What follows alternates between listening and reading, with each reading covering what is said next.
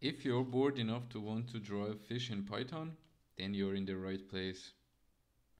I randomly came across this plot and a bunch of other cool plots.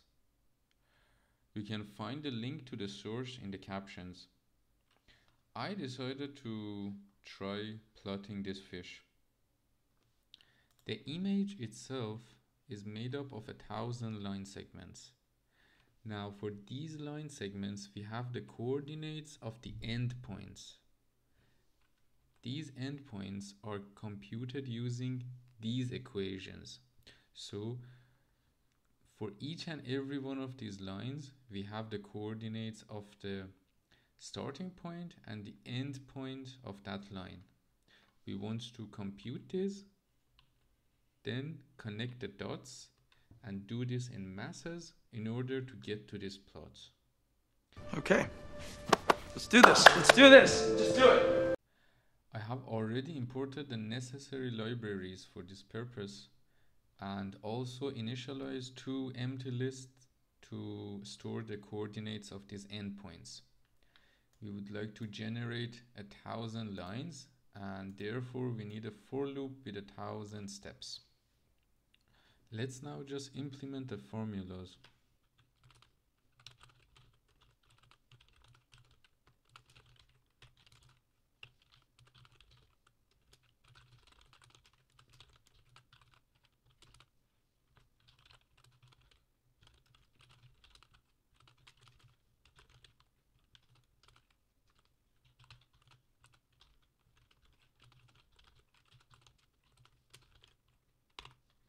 We now first need to update the containers.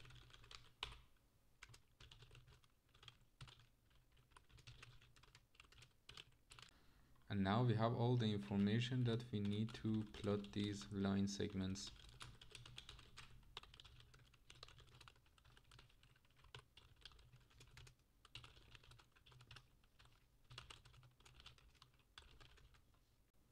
I chose line width to be smaller than usual because we are going to have a lot of lines and this way it would look a bit better.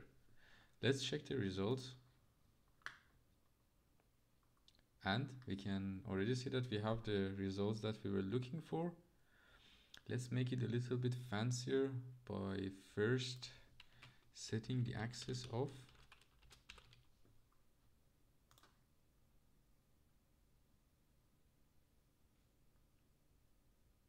Great, it looks better, but at the same time, as you can see in some parts, like for example here or here, we see that the lines have been densely plotted.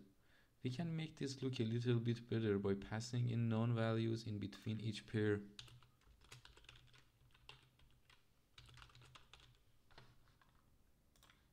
This will make the result look like this, which is a bit more aesthetically pleasing. Let's also, just for the fun of it, give it a blue background as if our fish is in the water. So I'm going to store this in Fig and I'm going to give it a background color. Let's give it light blue. And yes, now we have a fish in water. Perfect. Now you can play with the plot a little bit, change the variables, like for example if we have if we plot less lines, we can see how the process is forming itself. We can see now that we kind of see the pattern, and except that one can also play, for example, with the coordinates, and that changes the shape of the plot. Like for example, I here remove the power from the y1, and as you can see in front of the plot now we have a more curvy line. Okay, you will find the link to the codes in the captions, and with that this video comes to an end. Thanks a lot for watching.